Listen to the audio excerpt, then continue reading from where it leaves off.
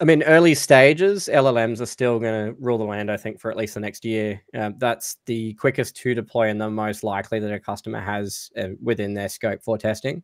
So I think, LLM testing and the evolution of that as we move into more, reinforced standard practice for how to test that should then see us changing direction into other areas. But for now, it is still very much a heavy LLM focus.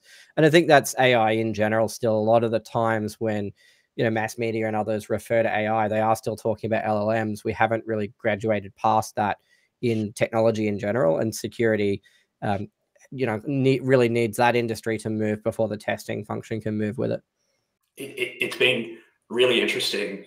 Like Michael really hit the nail on the head before with the comment around how the approach to these kinds of LLM bugs is very different, like the thought process that goes into it. It's kind of entirely, like a lot of the rules kind of go out the window. There is still a fundamental level there of looking at, okay, well, this company has introduced an LLM. What might they be using it for, or what information would that have to have access to behind the scenes to do the thing?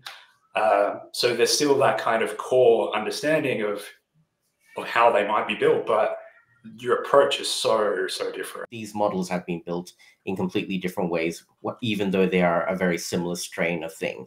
They might all be LLMs, but they have very different approaches to their tokenization. Yeah. So find the one that works really well for you. Find the technology that works quite well. And the other part that I'd probably very, very clearly state is prompt engineering has become a very utilized term. There's a reason for it. It does change the way you utilize an LLM. You can get a very distinct and varying result from the way you prompt these systems. If you prompt it correctly, or with a certain amount of finesse, you can get better results. So learning that aspect can also be very, very helpful. We built in partnership with ChatGPT the first AI program to enter the space, which was by far the best partner at the time to help us really understand, what were we going to do, how are we going to do it, and then extended that into our VRT. And then more recently, we've been approaching crowd members to help us enhance that. So the VRT, or vulnerability rating taxonomy, is our classification system to make sure we're classifying risks, but it also serves purpose to educate the crowd, because for each VRT entry, there's a template of what that finding could look like to give you threads on, how do you learn about it. So the state we're at is, we've built in partnership with the customers that have entered this space and explored it. And now we're extending that work to work with the crowd, enhance what we're doing on classification, and make sure that, our processes are keeping up with what is a very quickly evolving space.